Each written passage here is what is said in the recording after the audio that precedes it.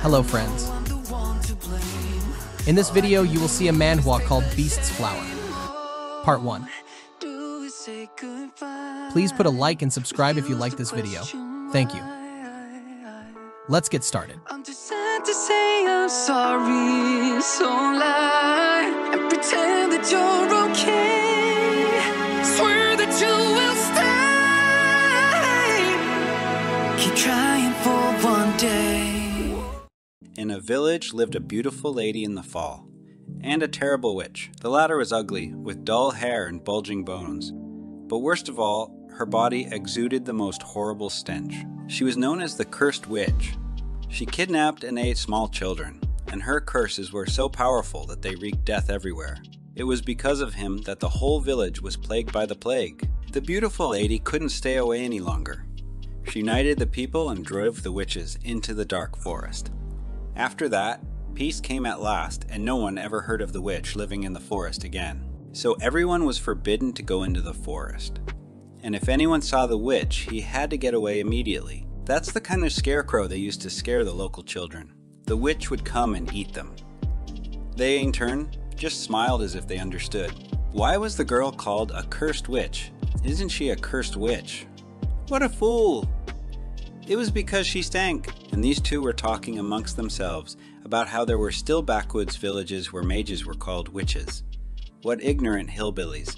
Except he couldn't just walk away in silence. They were having tea at Lord Valencia's estate, and that beautiful woman was looking out the window, smiling happily. Surely this isn't a dream. Her name was Ariadne. Apparently the rumors weren't lying, since his path stretched even through the village lands. The crown prince was indeed looking for a bride. It was Lord Valencia. The girl, on the other hand, was confident. Even if it was the crown prince, was it possible for someone not to fall in love with her at first sight? She only asked her father to help because she would take care of the rest. What a father wouldn't do for his daughter? But the crown prince doesn't even look at ordinary girls. The man couldn't believe he was even looking for a bride in small villages. What's gotten into him? What an asshole. How dare this filthy lowlife? Lord Valencia tried to calm his daughter, but Ariadne refused. She wanted to deal with it herself. The guard was tired of telling the intruder that she shouldn't be here. Before she lied about being the Lord's daughter, she should have washed her face first. Lila stood in front of him. Did she bathe in a cesspool? How could she smell like that? And now the mistress has arrived. Ariadne let the guard go because she wanted to talk to Lila herself. But the man was still going to stick around, even if he couldn't disobey. Lila's house was falling apart. That was why she had come. It was the third month she hadn't been sent anything from the manor. She had nothing to eat. Ariadne was angry that her companion was demanding to be looked after. How much longer would this go on? At her age, she should have learned how to do it. A long time ago, maybe she should have found a husband and confronted him with her whims. Or earn a living on her own. Wasn't Lila ashamed to live like this? Ariadne had thrown her a coin over the fence for just buying something. Except she couldn't go to the market either. Why? Because of the stench. The mere sight of Lila gave me the creeps. Lord Valencia's daughter was afraid she'd stink too. That's why she asked the damn stinking witch to stay out of her sight. She had no choice but to go back. Back to the dark forest. Back to the dark house. The rain made it so slippery that Lila hurt herself. She wandered around all day, but found nothing useful. And she had to clean up, sew clothes from leftover fabric, and at least put a bucket where the roof was leaking. What could Lila do in the dark? After all, even if she could use the money, she wouldn't lay a finger on Ariadne's handout. Once she was born, Lila was immediately rejected by her parents because of the vile stench. Ariadne had been born a year later, but she, her older sister, had no respect for her. Even the nannies refused to take care of her because of her disgust. As a result, Lila was sent to the barn, away from the estate. Several years passed like that, and suddenly, she saw Ariadne being given her 8th birthday present already, and it was the foal she wanted so badly. Her father had never forgotten what his little Ariadne had dreamed of. The girl, however, smiled gloatingly when she saw Lila and said that it was getting nasty. She couldn't stand the stench anymore. Before that day, the witch had been living in a dirty barn for 10 years, but she was going to spend just as long in that hut. Why should she live like this? because she's a witch cursed with a stench. It wasn't Lila's fault she was born this way. What was it her grandfather used to say? Only by overcoming the trials sent by God can one find happiness. It was only her faith in those words that had allowed her to survive here for so many years. But Lila couldn't wait for that happiness anymore. What was that sound? Thanks to Ariadne's efforts, her older sister has become known as a cursed witch, so this godforsaken hut isn't even approached. Then who is it? Patience was already running out. Who dared to mock her? Why else would someone come here? If there really is a God, Lila only wanted one thing. She begged him to send someone who would ruthlessly spare her from this fate. Was it him then? The girl couldn't even remember the last time she had stood so close to another person. It was the first time she had seen another's face so clearly. Even when Lord Valencia visited Lila once a year, she never got to see his features accurately during the conversation because he kept her out. But from what it might have seemed, this young man was glad to see her. The stranger thanked Lila for opening the door for him and explained that he was out hunting and had gotten lost, and therefore asked her to take a break at her place. What was she to do? The girl knew she should be more careful with strangers. She had hurried to the entrance in vain. Was he on the hunt? Could that be believed? And he didn't look like a bandit. It was suspicious to rob a rotten hut. The man begged Lila, but you couldn't trust that face. He even promised to give her a reward.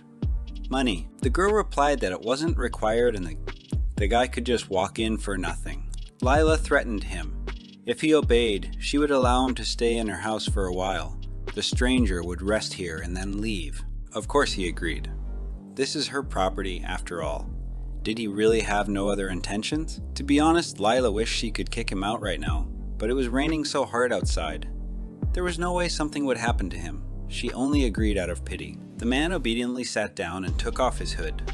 It was so dark inside, and that's why he asked to turn on the light, but she was out of oil. The stranger had encountered this kind of thing often, so it would be worth stocking up on such things, but few people did. What did he mean by that? Something was clearly wrong. Because of the smell, it should hardly be possible to even breathe in here. So why was he laughing as if nothing had happened? It was like nothing was bothering him at all. If the girl didn't want the money, what was he doing? Lila was telling him to stop moving. But what was that? The man hadn't counted on a meal, so he didn't think beef jerky would be enough as a thank you for everything. Why did he sound like he would honor any requests from Lila? Such a strange type. Now he wanted to know who his savior was. Who was she? Not a name. Maybe that's what he meant. As it turned out, yes. What was left for her to do? The stranger called himself Firest. Except Lila didn't ask. What secret was he hiding? His manner of speech was also strange, as was his outfit. It seemed the protagonist had heard it somewhere before, but while she was thinking about it, her soup escaped. Firest wanted to know what Lila was cooking. The man could tell it smelled good, except he couldn't smell the odors. Was this some kind of God's test, too? What was Lila supposed to do? She'd had terrible thoughts as a child, and she'd told her grandfather about it. Although he had a disadvantage in the form of constant drinking, but he taught the girl a lot: politeness, hygiene, and other little things. Despite the fact that Lila lived in a barn and faced only scorn because of the smell, her grandfather, though he crooked his face, did not mock her or ignore her. He was one of the few who knew that the protagonist was the daughter of a lord. That was probably why the man was always there for her. God does not forgive those who cut their lives short. If you do that, you'll have to pay the price in the next life. That's what he said that day. Lila didn't believe it. She thought it was some kind of joke, but to put up with the incessant cruelty and not die just because of fear for the next existence, how could that be called life? The protagonist didn't understand much, but he thought exactly that. He wondered if Lila could smell her body odor. The answer was no, so maybe that was God's plan. Every life has a price, which means the odor came from her for a reason. If the protagonist can deal with it, it will disappear. Then it's probably not a lie. Did Virse really have no sense of smell? Did he perceive Lila as a completely normal person? Then how did it come out? The fact that the man had fallen off a horse as a child, and because of the injury was completely now unable to smell. It was like the truth. That acrid stench emanating from the main character's body rendered her unable to perceive any odors. The scent of a burning fire or the freshness of nature after rain. She would never be able to smell it. Seduced, on the other hand, wished he could savor the flavor of her delicious dish. Except it was just cabbage soup. So what if he didn't have a sense of smell? It didn't make any difference. He was only here because he needed a place to stay. What happened? Did the man pretend he couldn't smell anything? Vyerst explained that he'd been too careless before finding the cabin, which had left him traumatized. Apparently, the wound had opened. The new acquaintance was going to go back to his place and treat the wound when the rain stopped. But she knew exactly what the look that darkened people's faces in her presence was expressing: disgust and contempt. Could Lila have confused it with anything else? There was no point in thinking about it now, though. She agreed with him, but he only seemed to be getting worse. It wasn't like he wasn't ready for something yet. Though no, this girl wasn't ready. Vyerst couldn't taste her right now. At Lord Valencia's house, the young men were having dinner, but looking at Vyerst's reaction, the host thought he didn't like something. Fortunately, the food was impeccable. A good cook was a find and a credit to the host. The guests realized this after trying only one dish, and the Lord liked to hear that from His Highness, the Crown Prince. The man added that he was wandering through the forest yesterday and happened to come across a hut, so he wondered who lived there. Lila's father gave a negative answer and pretended not to know anything about it. Except, didn't he own the forest? The Lord explained that he couldn't have known everything since the area was so large. Vyerst was sure that someone lived in that cabin. Maybe he was testing their reactions? Ariadne tried to keep quiet, but now she was more willing to hide it. The girl mumbled that a witch had taken up residence there, a very scary woman who cursed people. And what a terrible smell she gave off. You could smell it from the other side of the hill. Even with the power of the royal family that represents God, there is no way to deal with such an odor. Ariadne begged him to stay away from that hut, but Vyerst was having fun. He understood perfectly well that the lady was worried about the imperial family. However, it was a pity that the wildlife in the forest could only be observed, since the girl said so. Then wouldn't it be better to avoid the forest on principle, except that the man didn't understand what kind of stench he was talking about. If he could smell Lila's scent, he wouldn't be able to say so. When Vyerst smelled that beautiful odor that accidentally touched his nose, his feet were already carrying him to the source, the light scent of flowers. No, it wasn't just the scent of flowers. No plant smelled so enticing.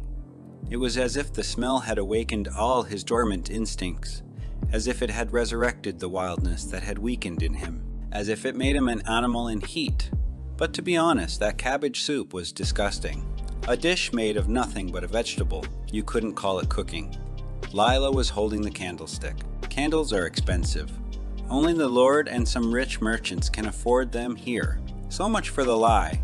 And there is such a thing in such a dilapidated house. It was clear that Lila had something to do with the Lord. What about now? Vyerst only smiled at Ariadne, but she melted under his gaze. What a pity. He wished Lila were here instead, a low-grade aristocrat who even manipulated like that. The Lord said his servant looked tired, so his eldest daughter was going to see the man off. If money was at stake, His Majesty's servant would gladly fall for such a trick, even sell his soul. Well, it was better than biting a girl to death in her own bedroom. Even Ariadne played tricksy games. And she fell right into the arms of the Crown Prince. What luck. Vyerst knew she'd been raised in the love of her foolish parents. Such looks were not uncommon in the capital, but Ariadne here took full advantage of them. What she could, and the adults who made it possible were always there for her. She was similar to Lila, so the man would be lenient. But encouraging the sassy behavior was not going to be tolerated by Vyerst. He pushed her away and exclaimed that he would prefer her death. The expression on his face reflected utter disgust. What did she expect? The Crown Prince explained that he had already memorized the structure of the estate and knew how to get to his room. He snapped and said goodnight. It was more like a curse, though. He didn't like the idea initially.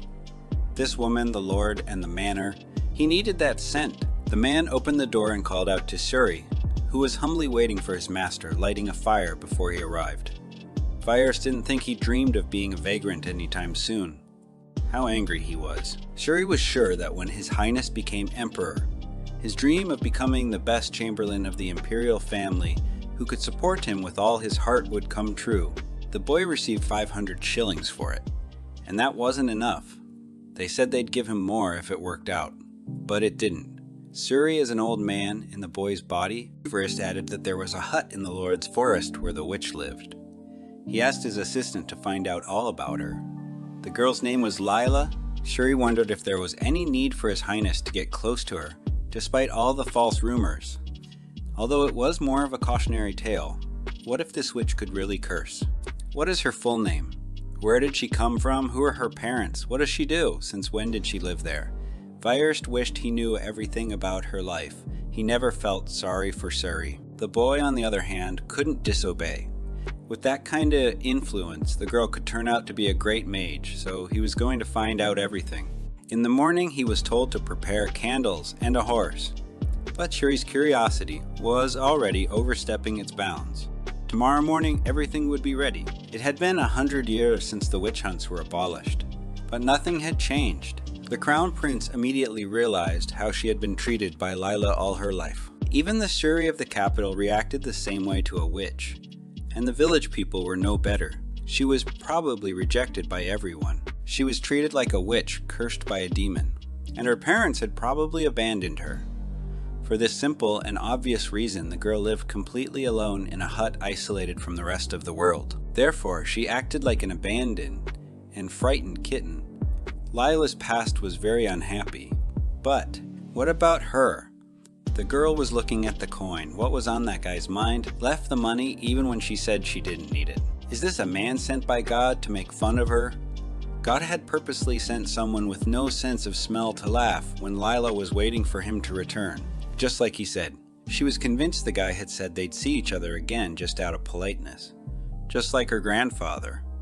Well, but now that Lila was alone, she could mind her own business. Not surprisingly, the water was cold, but she had to be patient. If she washed more often, maybe she wouldn't smell so bad. That money. Lila could buy not a candle, but at least oil for the lamp, and there would be enough for meat for the first time in a month. But the problem was that she would have to go to the market herself. This man, unlike the others, didn't mock her. On the contrary, he thanked her and even gave her money. And he was not afraid of her. What's that smell?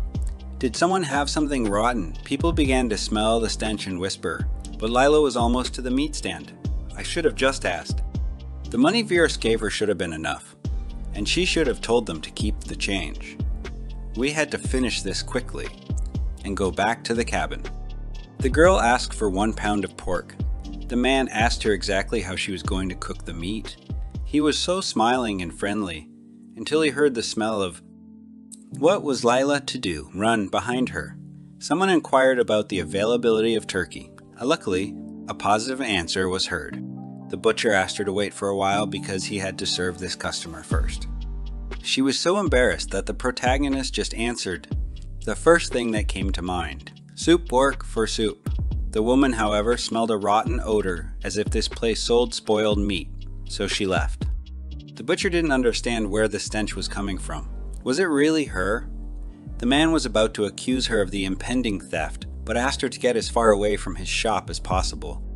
It was a stupid plan. Lila couldn't buy anything before people started to smell it. Now the butcher had pushed her, and he recognized her as a witch. Other people got involved. It was definitely her. Dull blonde hair and ugly looks, and that stench. They begged me not to curse them. Nothing new. Everyone ran away. No one thought to lend a helping hand.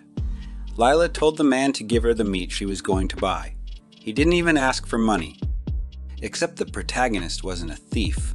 She gave 2 shillings and would even have change left over. Now he regretted having been rude to her. When the girl returned to her house, there was a guest waiting for her, who noticed her tears. Lila didn't give a clear answer and just ran away. Why was this man here? She stepped inside and tried to recover her confused breathing. What is this? Was Vyerst stalking her? Why had he come back here in the first place? What did he want with her? The man stepped closer and touched her curls. He was just concerned that such a beautiful girl was living all alone. Lila, however, knew that was a lie. She didn't think she was beautiful. And more than that, there was nothing about her that could attract a man. Couldn't be. He was a pervert. Why would he think that? What about her scent? Pierce didn't understand what kind of smell he was talking about, so he quickly changed the subject. He wanted to give something to her. Last time, the man was worried because it was dark in here. He was worried that the girl never took the oils. For that reason, he wanted to bring them himself. Candles. And so many of them. Last night, Suri had taken all the candles from the Lord's estate. They would most likely have to eat in the dark tonight, but that didn't concern the Crown Prince now. That's even better. Vierst wanted to admit that when Lila had let him in a couple days ago, it was as if he had met a savior. It was pouring rain, and he was lost because it was his first time here, and he'd missed his companions. Just wandering through the woods, and he thought he was going to die of cold. The man was grateful that the protagonist let him in, melted the stove, and fed him warm soup. That's why he wanted to return the favor. He kept thinking about the soup, but it was still too much. In that case, the Crown Prince forgave this strawberry. It looked very appetizing. Where did she buy it? Lila picked it herself. Vierst, on the other hand, was sure that the strawberries were very tasty, simply because it was picked by a cute girl. What kind of nonsense did he keep saying? And why would he say that? The Crown Prince still managed to find out a few facts about this poor girl. 1. If you called her cute or pretty, she was angry. 2. If she got something, she tried to repay it, or if she wanted something, she was willing to sacrifice something. He glowed at the sight of her. And 3rd, when the Crown Prince smiled, Lila would avert her gaze. Right now, this hut was filled with Lila's scent, a bright yet seductive fragrance. Which part of her body would bite first? The girl didn't realize that the uninvited guest kept closing his eyes. He seemed a little tired. His gaze fell on Lila's arm. She had probably hurt herself when she fell. The Crown Prince was worried that the wound was serious. It must have been very painful. And he touched her. No one had ever done that before. The girl, as Vierst noticed, hadn't even applied any ointment. What was it? He licked her. What was this weird guy doing anyway? Was he amused by this? Vierst replied that normally people treated with saliva. Usually. That's a load of crap. The man would just remember Suri's words. The Crown Prince called a doctor even when he just pricked himself on a flower. Wouldn't it be easier to use saliva? But the girl who lived alone in the forest didn't know about such a thing. Was she really the Lord's daughter? Lord Valencia's daughter, who was born with the curse of percussive odor. It became known that she had lived on the estate when she was young. But when she grew up, after 9 years, she was no longer here, and Lila wasn't even of age. Just one day, she started living in a cabin in the woods. Because of the nickname Witch, she never had any friends. But the fact that even her family rejected her is weird. Well, at least the Crown Prince got a chance to taste her. Sweet, just as he thought. Lila's blood is just like her scent, fragrant and delicious. And it was driving him crazy. He wanted more. The man pulled her to him and hugged her. When he looked at her, it was like he became someone else. Vierst asked her to come with him. The man promised her he would get her out of this damn ditch, and then he would succeed. On the first day at the cabin, the protagonist couldn't sleep. Because of the darkness of the forest, nothing could be seen. She cried, and the thunder sounded to her like a punishment, and then the girl realized everything that was happening to her before and now. She could only cope with it herself. Did someone care when she was in pain? Someone sympathized with her suffering? Didn't yell that Lila was dirty, or talk to her while holding her hand. At times like this, the girl really understood that this man didn't smell. He continued to press in and hugged her even more. So what of it? The protagonist pushed him away. He wouldn't be able to save her. Lila mumbled that she wasn't alive in any filthy gutter. She was the source of this abomination. His heavy gaze fell on her frail shoulders. The girl sat down on a rickety chair and looked at the gift she had received. Although, you couldn't even call it a stare. It could have seemed like Lila was in prostration. In response, Vierst was silent and added that he would return the next day because his interlocutor was tired. After this sentence, he left. Why was this strange guy trying every possible way to see her? Grandpa always felt sorry for her, and then he felt sorry for her too, except his words sounded different. What was Lila to do? The next morning, Vierst reappeared on her doorstep. He continued to give her a smile from ear to ear. Lila said there were too many. Her favor last night wasn't worth the candles he'd given her. Perhaps it really was too much. The Crown Prince would accept this favor, but Lila wanted to thank him too. Therefore, Viors could say what he would like to receive. Well, a plan had already matured in his mind. Of course, he agreed. The guy wanted Lila to... Meanwhile, people were telling the Lord that it was too cruel. How could they be calm? The villagers were now living in fear because of the witch. She had even been in the settlement yesterday. So everyone scattered to their homes yesterday. On top of that, the witch had bought goods from the butcher, and now everyone thought his store was cursed. It was a shame. What is she doing? Lord Valencia mentally thought about the fact that his eldest daughter should have lived quietly in the forest. So why did she make things so complicated? Was it revenge for them not sending her the things she needed? The villagers were so agitated because of her. How dare they, ignoring the Lord's status, crowd in front of his house like this? What was he supposed to do in such a situation? Did the man keep silent because the rumors were true? The guard at the gate, Alex, said that the witch had come here. She also claimed to be the Lord's daughter. Is that true? So that's why he was delaying her banishment. As it turned out, this rumor had been floating around for a long time. It was unacceptable to him. If it turned out that Lila, that is, the witch, was really his daughter, people might leave his territory. If that happened, there would be no one to collect taxes from. Ariadne called out to everyone, drawing everyone's attention. She was really sorry. She wanted to apologize to everyone first. The girl even bowed. She explained that they thought they had done everything to prevent the witch from coming to the settlement, but they had not expected such a thing. She was sorry that they had not been able to prevent such an unexpected act, and when the witch came to their estate, they were ashamed to remember such a small thing. Could it be that the witch's mind had become clouded? Wouldn't that be very dangerous? Most likely it was. They would make a decision soon. There were rumors that there were strong mages in the capital who were not affected by her power, so they were thinking of hiring them, and then they would burn the witch. Of course it would cost a lot of money, but for the sake of peace in their lands, they would sacrifice everything necessary. Ariadne had given them hope. Now the inhabitants were smiling happily. In that case, could they go home? Of course. Miss had taken such good care of them. Now they had nothing to worry about. It was impossible. The Lord was swept away by what his youngest daughter had said. Ariadne wanted to get rid of Lila. Was she really going to do that? What else was there to do? Ariadne had been saying that for 20 years.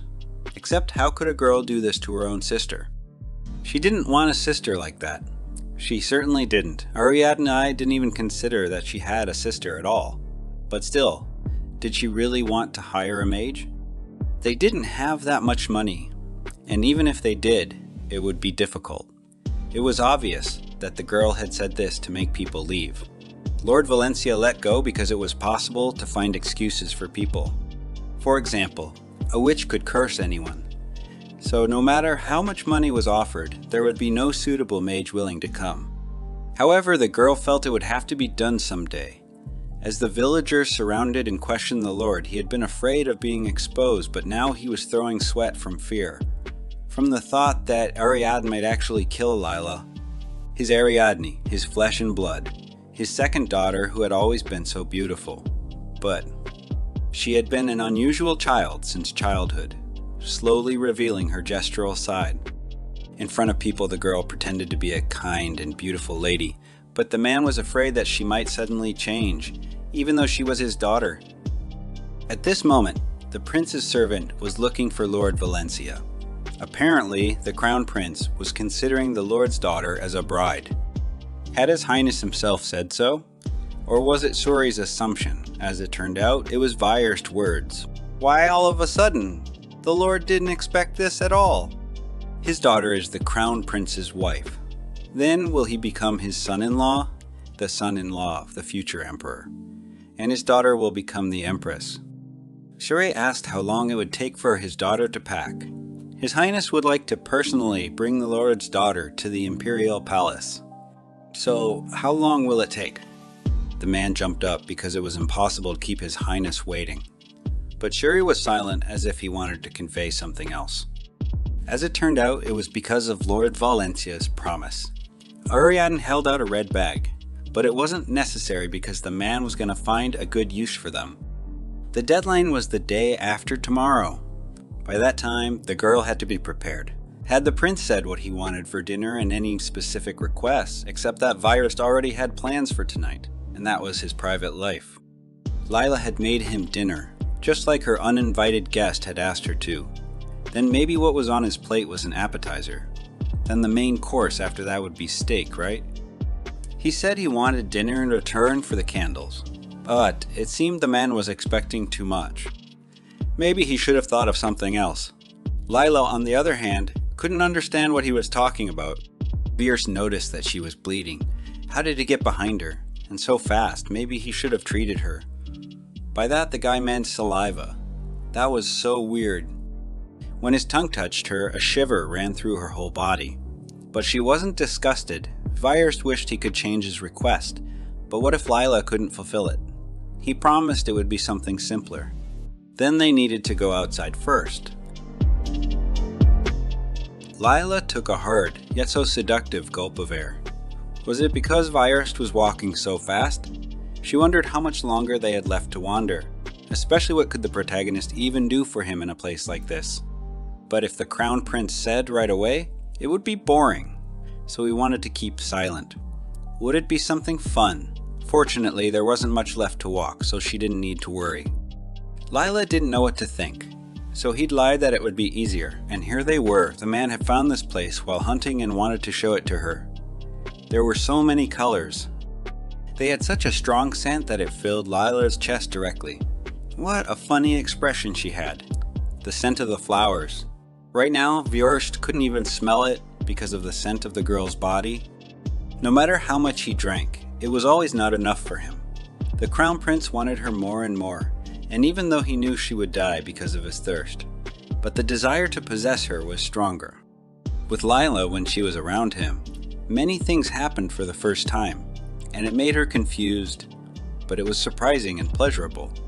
That's what she wanted to say, and now it seemed to her again that she wasn't paying for the favor, but receiving it herself. The protagonist wanted to cook whatever he wanted once more. What was he talking about? Steak. Now it was safe to go back. Was the Crown Prince really considering the witch?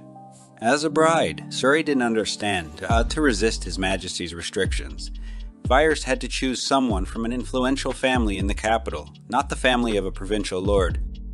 Maybe it wasn't too late to change his mind and hurry back to the palace, but Virus was no longer listening. He wanted to trample these pathetic flowers. He wanted to take everything and tear it all away mercilessly. He wanted to bite her from head to toe and make her his own. An animal desire was growing in him. Yes, and so it was time to go after the prey.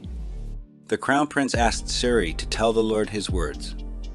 At this time, Lila was trying to catch the white hare that ran away again. What could she even catch with this old thing? Those horrible people. If they decided they weren't going to provide her with food, they would have given her something better to hunt with. But the trap wasn't broken. Lila couldn't even read. That's it. Don't give a damn about that steak. What was she even doing? Why did she promise to pay him back? Lila seemed to have gotten weird after meeting him. She remembered that he liked steak and decided to catch game with a trap she'd never used. And when he treated her wound, it was so embarrassing. There was no other reason. It was just that Lila still hadn't repaid him. So it was impossible to think of more than that. What did Shuri just say? His daughter who will become the prince's wife is not Ariadne. Lord Valencia pretended he didn't understand anything. If Shuri wasn't joking, then what did it mean? Speaking of which, the prince wasn't here. Naturally, the lord thought he would pick Ariadne up in his carriage, so he didn't prepare them. Except the Crown Prince's servant didn't misspoke when he said that Virist wanted to take the girl to the imperial palace. He only said that this daughter was not Lady Ariadne. The lord continued to play, as if he had no more daughters. But how did they know of her existence? There really aren't any secrets from the imperial family. Ariadne now joined the dialogue as well. The Crown Prince needed the eldest daughter, Lila. Would they really make her a bride? In that case, Lord Valencia was going to escort her. Ariadne, on the other hand, wanted to know when Beats had seen Lila. He'd said he'd found her in a cabin in the woods while he was out hunting. Even if that's true, how is that possible? The Lord introduced his daughter to them, and even gave them money. They paid as a thank you for their successful cooperation. But isn't this a success? The Lord's daughter will go to the imperial palace as a candidate for the prince's bride. Except the man is talking about Ariadne. He couldn't even contradict Suri, or even though she's an abandoned daughter, since the Lord had 2 daughters. Apparently there was a misunderstanding. It's good that even though it was late, they understood each other. But in any case, Miss Lila won't be able to leave today. Suri gave them 1 more day. And tomorrow, at the same time, at the same place, he would meet the Lord's daughter who was supposed to be here today. Ariadne was throwing everything she could get her hands on. It would be hard to calm down now. How could the Crown Prince choose Lila over her? Just thinking about it made her angry. Except it wasn't Lord Valencia's decision. There was nothing to be done now. Nothing can be done. So he didn't care if she went to the palace, because Lila was his daughter too. Like that servant said, because one way or another, his daughter would become a princess. Ariadne was trying to convince her father that his eldest daughter was a witch. She tried to convince him that choosing a prince would lead to the downfall of their family. Would it really take much longer? Once the witchcraft is over, she will be overthrown. What will become of the family that spawned a witch who became a princess and tarnished the lineage of the imperial family? But they had to follow orders. Ariadne recognized that an important member of the imperial family had made an unwise decision. They would inevitably become accomplices when the witch became a princess. If they made a mistake, they would become traitors. Then what could they do? Ariadne had already thought of everything. She ordered a meeting of all the villagers. It was time to do what they should have decided to do long ago. A witch hunt? She can't take what Ariadne can't have. Somewhere beyond the forest, lights appeared. Behind them came the loud sounds of stomping. The fire was almost illuminating the planks of the house where the protagonist was making soup. It seemed they had finally arrived. Lila was surprisingly calm. This was going to be hot. She had once been sent a picture book from home, and in it, a witch was burned alive. Would it be painful? The girl wanted to face a painless death, but she couldn't help it. This life is much more painful anyway. In the end, Lila still won't be able to eat. Even though she couldn't catch anything, she pulled out some leftover meat and boiled it. And it was all for nothing. In the moments of her probable death, why was the protagonist thinking about him? The villagers, for their part, were just as afraid of meeting the witch. Would everything really be alright? What were they worried about? The Lord had said the mages would save them. So why should they? Except they wouldn't come to these lands. But weren't there other ways? And magicians aren't that reliable. Exactly. Even the priest didn't know what to do. Anyway, there was no need to worry. That witch is just a girl, is that so? And so as they approached the old hut, the door was opened by Lila. The man exclaimed that they had come to punish the witch, but she asked them to leave because they could do it at any moment. Except that the inhabitants had long since gone to reprisal so that they could sleep in peace. But they had done nothing for 21 years, so couldn't they wait another day or two? There was no more patience. But what exactly had they tolerated for so many years? What exactly had she done to them? Had they ever even seen Lila eat the children? Was there really a child missing from the area? Did someone die from her spells? Did she bring deadly diseases? No! Then what did the girl do to them that was so bad? Lila was alive. That was their answer. She lived and stank around them. That's what she was guilty of. Not today. The protagonist asked them to come back next time. What was she going to do? Drag her stinking carcass back to the village again. Or go to the Lord's estate, still believing he was her father. Or he wouldn't give her a penny. Lord Valencia had made up his mind. He had given permission to deal with the witch. Her eyes blurred at the phrase, as she wondered what her father's face had been like when he'd ordered the murder of his own daughter. No matter how much Lila thought about it, she still couldn't imagine it. probably because she hadn't seen him in a long time. And now it was time to fight back. The villagers were sure she was the real witch. Why? Because she was afraid of fire.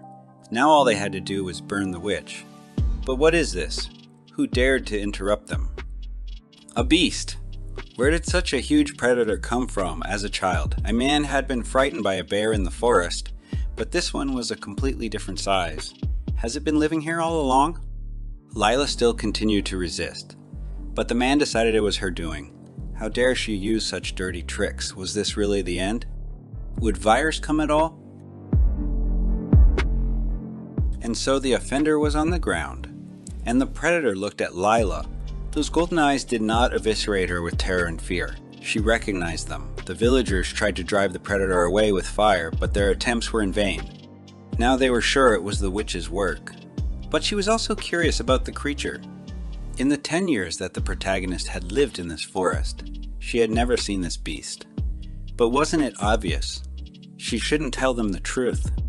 Now the men were trying to get her to chase the creature away, but she was against it. Though Lila was in no position to comply with their requests at all, the wicked witch.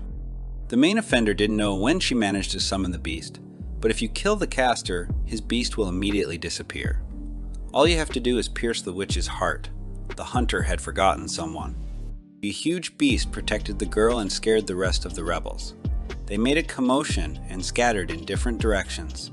From surprise or madness, someone let go of the torch, which fell directly on the wooden hut. Lila exclaimed that she had to put out the fire as quickly as possible. Even if she put it out, then what then? Would she continue to live here? Just like before. A man is dead. And those who ran away will blame it all on the witch. A witch who lives in a hut in the woods summoned a black beast and killed people. How will they leave her alone? She always thought she was the dregs of society, but this time it's for sure. The end. But why was that animal staring at her so expectantly? Why didn't he attack her? Lila immediately felt that look was familiar to her for some reason, as if she'd seen it somewhere. It was dangerous to be here. Well, where had that beast gone? For the first time, except for her grandfather, someone was on her side, and once again, she was alone. After a while, Virus appeared and asked how Lila was doing. He was concerned because he immediately realized that there had been a fire. Fortunately, the girl was not hurt.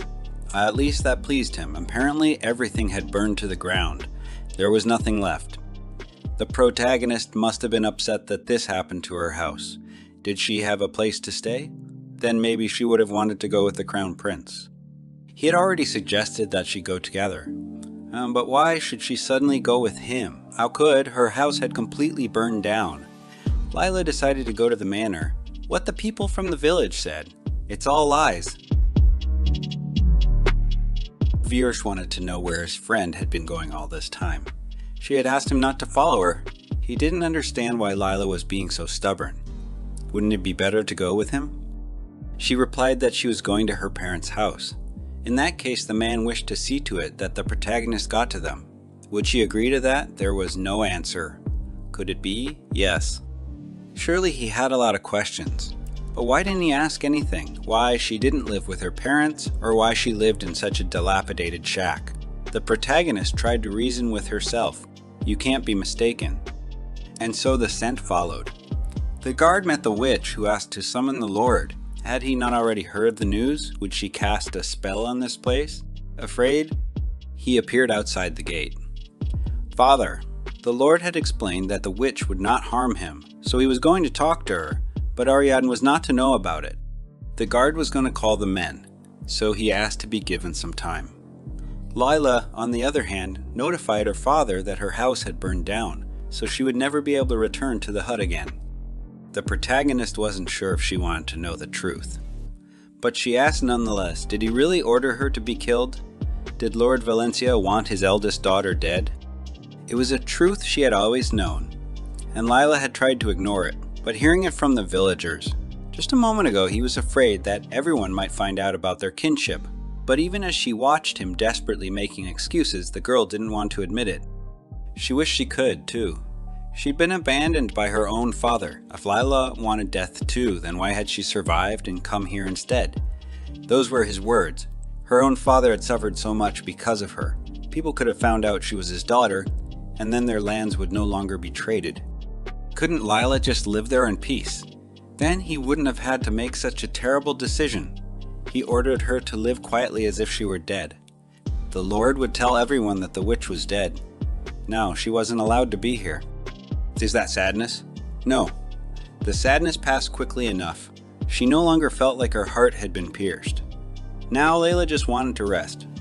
The Crown Prince, on the other hand, repeated his words about wanting to make the Lord's daughter his wife, and if the man knew that, then why did he try to burn her alive? Lord Valencia thought it was about his second daughter. Hadn't they already discussed it with Suri? He had a strange feeling because His Highness looked different from usual. He explained that his daughter was born with a slight problem, and Lord Valencia was only trying to fix it. Has he really lost his mind? If not, then how dare he deceive the Crown Prince? What had he just said? The Crown Prince treated the Lord kindly, even though he was not of noble lineage. Not at all what the man had expected from the rumors. And then suddenly, Ariadne appeared, in black. She asked to finish the thought for her father. Like the girl had said last time, this witch, her older sister, was cursed. They tried to free her from the curse, but in the end it didn't work and they were left without their possessions. Ariadne sobbed because they supposedly had no choice but to send her away from the estate. She was sure the witch would catch them. Did His Highness understand? Ariadne wanted to enlighten him to the idea that it was better to marry a beautiful and kind woman than that rotten witch. That he had been deluded all this time. Virst replied that she was a very talented liar. For a second, he even thought that it was not a man, but a snake sitting in front of him. Wasn't their dare too luxurious to lie about their poverty? Oh, and Ariadne herself sat dressed in an expensive dress and jewelry. Was it not so? Besides, the Crown Prince was inquiring about the reason for the burning. He didn't ask if she was a witch, but Ariadne could no longer contain her anger. The girl made herself think Lila was something she wasn't. But the Lord and his daughter could not allow this marriage. They couldn't. They not only dared to deceive the Crown Prince, but also questioned his greatness. Hi. Did they really think they were worthy to stand on the soil of the Empire after such a thing? From that moment on, the Lord was stripped of his status. The man begged and pleaded for forgiveness. But in vain, even Ariadne was frightened. She clutched her hands and begged to let her explain. How dare she touch him with her filthy hands? He grabbed the dagger and did the irreparable. Blood splattered all over the room. Everyone surrounded the girl. The Crown Prince ordered Lord Valencia's estate burned for insulting the Crown Prince's bride-to-be. Completely. Suri couldn't disobey, even though he didn't want to. It was a terrible nightmare. A truly unimaginable, a nightmare they would never wake up from. Lila, on the other hand, thought it would be nice to die in this place. She had lived here for over a decade, and this forest would be her grave. Today Lila would leave this hell, except someone was against it. Yours couldn't let that happen. Did the girl really want to die and leave him here? His gaze devoured her like that, but Lila was begging to be let go. She was a witch, of course the man wasn't aware of it, but she stank horribly. That was the reason for her curse. That's why her house looked like this now. They wanted to burn her down, so she begged him to leave her alone, and not to come any closer. The Crown Prince, on the other hand, replied that she was a perfectly ordinary girl. Although he wouldn't say so, as Viorst thought Lila was very nice. And he wasn't lying. It was the villagers who were lying. What did her order have to do with the girl being a witch? Did she eat children, like the others said? Or was she bringing the plague here? She did none of those things. And just because of her smell, she was called a witch. Lila just didn't fit this place. So Viorst just asked her to go with him. Does she agree? Of course she did. From all that tension, how glad he was that Lila had given her consent. Now the girl was convinced that her new friend was an aristocrat. Even on the Lord's estate, there was only one similar carriage. He wore the same thing almost every day, so Lila thought he was poor. Even though this carriage didn't compare to the Emperor's, it looked noble enough. It must have been hard for Shuri, because the crown prince didn't want Lila to know that he belonged to the imperial family until they arrived at the palace. There he is. As expected, Suri could smell it too. The man wished to ride in the rear carriage. Well, since it was his wish, these two were left alone after all. The carriage would be shaky, because they'd be traveling through the woods, and it's going to be 3 hours. Lila didn't even know the forest was so huge. They were passing by a temple. The man offered to stop and pray, because then the wish might come true. Did he really believe in God? Who did? Only she didn't know. She didn't have to. Virus called her beautiful. Why did he always say that? Beautiful, sweet. She always thought the crown prince was up to something. Maybe he wanted to sell her to some witch, or conspired with someone who wanted to sacrifice her to become more powerful. It sounded interesting, but that wasn't what Virus wished for. His wish was... There was a struggle going on in the continent. The war had lasted too long, and the people had lost all hope. And suddenly, like a comet in the night sky, Onlionai appeared. He appointed himself a messenger of God, ended the war by unknown forces, and united the continent. And that is how the Onlion Empire came into being. The first emperor ruled by godlike power, and no one dared to oppose him. And even now, 60 years later, that power is still unshakable. So why did Virus need to conquer the empire? His desire is to take possession of it, so Lila didn't need to know anything because the crown prince would get what he wanted with her help. But now, Lila demanded an explanation. What was he trying to accomplish? And what was this place? They had come to a luxurious castle. As soon as Lila stepped out of the carriage, Virus lifted her into his arms. Then a strange girl named Cecil took her away, and there was an insanely huge room waiting for her. And a bathtub. This girl was peeping as she bathed. Except Cecil was only serving, not peeping. Servants always accompanied aristocrats. The crown prince asked Lila to sit down because he wanted to hear her voice closer. This was the imperial palace, and he is the heir to the throne, Crown Prince Virus Black D. Onlion. The girl had heard of him as a cold schemer, arrogant, and cruel killer. That was more than enough, but Lila did not regard him as such. In her eyes, he was kind. No need to believe the rumors. The man, however, hoped that the girl would live here in comfort. It was even surprising to her that there was warm water here. What she saw was magic. Magic is very comfortable. It can make the water warm, even make the wind blow. It wasn't God's gift, but magic could even heal people. The crown prince hoped that people would recognize its benefits. Lila, on the other hand, believed it would become a reality. Her words gave him strength. She was especially beautiful today. But in her head, the girl knew better than anyone comfortable that it was only a lie. The more Virus spoke, the more she thought she was becoming as beautiful as Ariadne. Why was her heart beating so fast?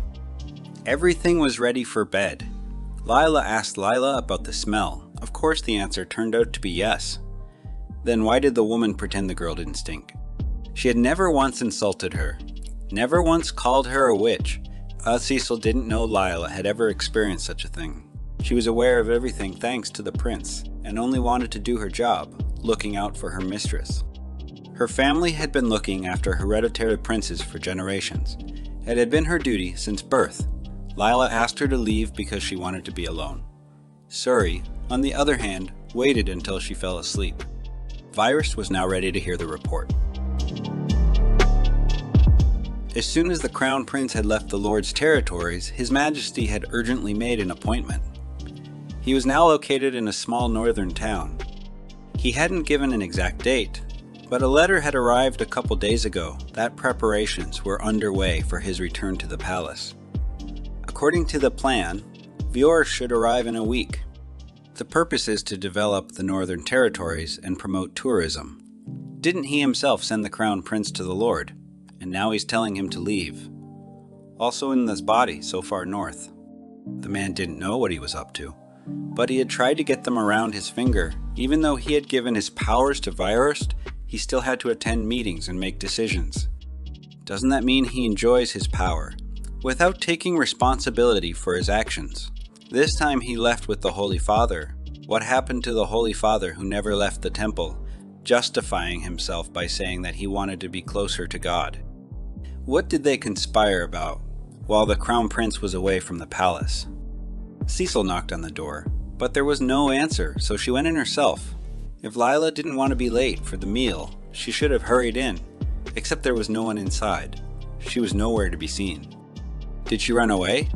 Then Cecil must warn the prince, if His Majesty finds out. Last night, Lila reflected on the fact that her maid had said she would put up with her stench and take care of her. It seemed ridiculous to her because sooner or later she would be covered in insults. So much happened that day, and the main character was tired. It wasn't the first time she had seen this bed, but it still seemed too big for her. And not just the bed, everything was big here. Because of that, Lila couldn't relax. That was it, this place was more suitable, much more comfortable. And now Cecil had found her. The servant asked why the girl was sleeping in such a place. She was already expected, so it was time to wash up and get ready. Would Cecil be peeping at her again? It wasn't like that, but Lila didn't want to put up with it any longer. Just like yesterday, the girl was eating very sloppily. No, she was just gorging herself. Not surprising considering no one had trained her, but His Highness was so kind that no one could get used to it. He liked to tease her. Layla looked away from the Crown Prince in embarrassment. He pretended that nothing strange had happened and only continued to smile sweetly.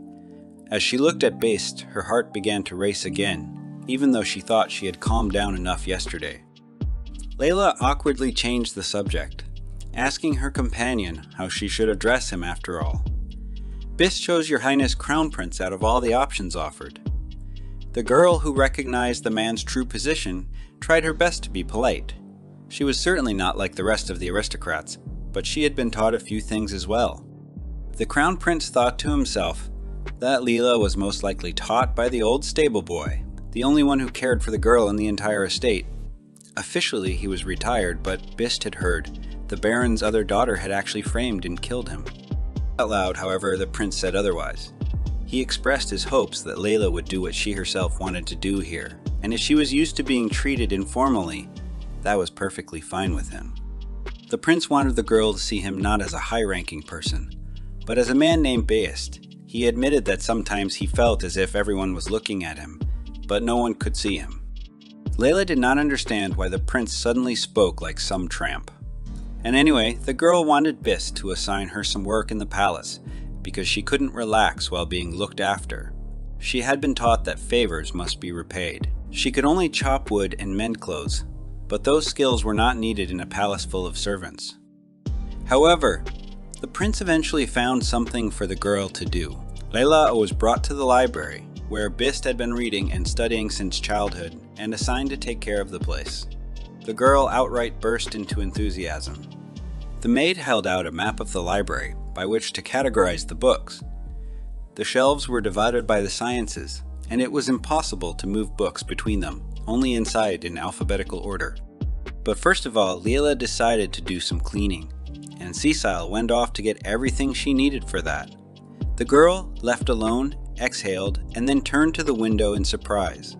She thought she saw a glimpse of Beastie behind the window bars. Layla thought she was imagining it, since the hair of the man outside the window was silver. But, in fact, it was Beastie's uncle, the Archduke Lumiere. He had arrived here after a long time, specifically in the absence of Clark Baines Dion Leon, the current emperor, as he was not happy with the man's frequent visits to the palace. And when Lumiere arrived at Beister's, he heard the maids whispering about the woman the Crown Prince had brought with him. Was he really going away to fetch her? So the Archduke burst into his nephew's office, and from the threshold he was indignant at his action. What the hell does the prince need this woman? That's what tormented Lumiere. He thought it was not too late to send the girl back to where she had come from. Beast had jumped up, barely hearing that his uncle had seen Layla without his permission. He ordered the guards to escort the Archduke out of the palace without listening to his exhortations.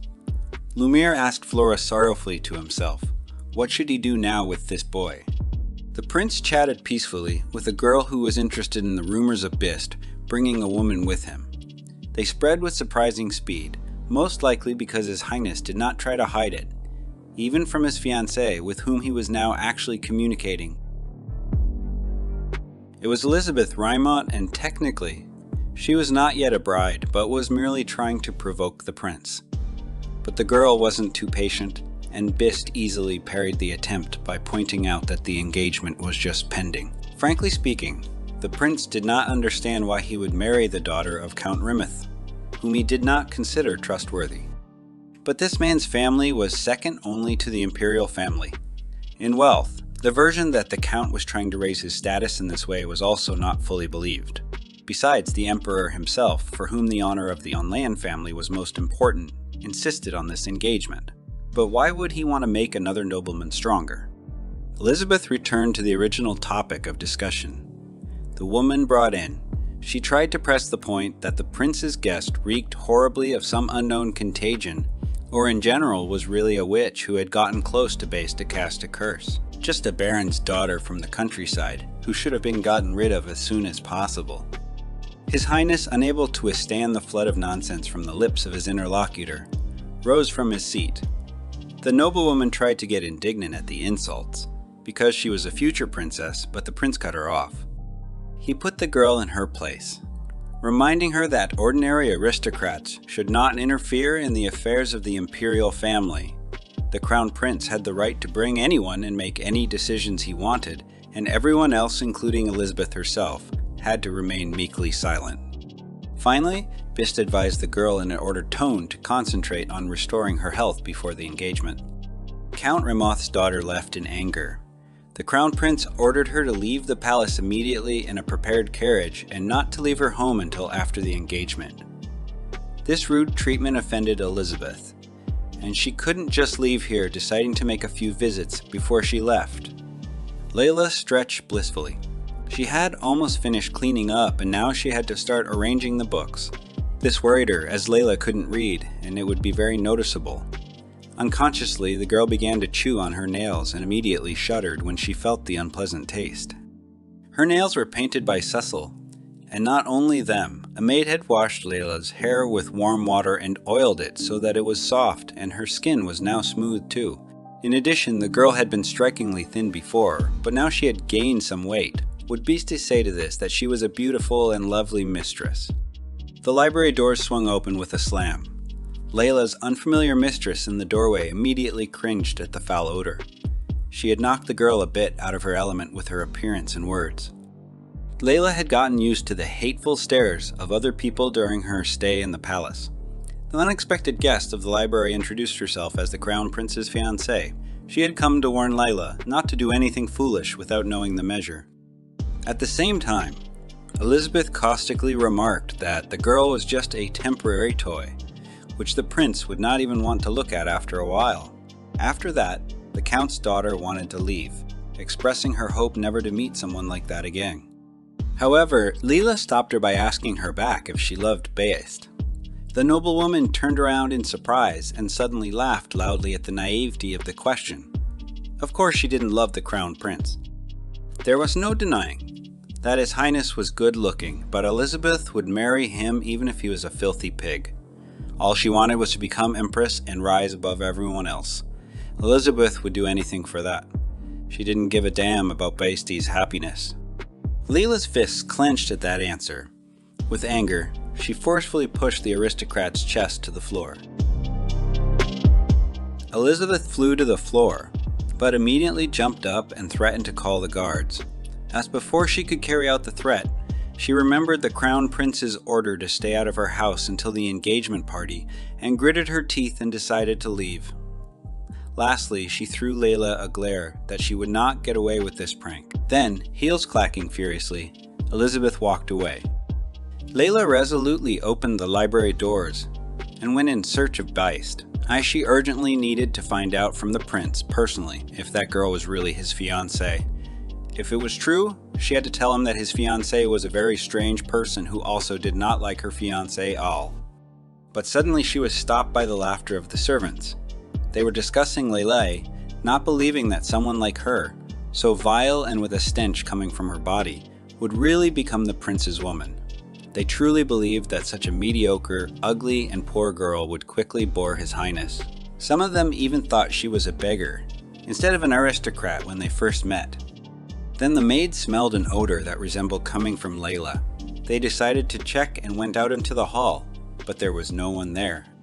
At the meal with the Crown Prince, Layla looked gloomy, and was so absorbed in her thoughts that she did not even respond to Beasti's call the first time. When asked how she was feeling, she evasively said that she was fine.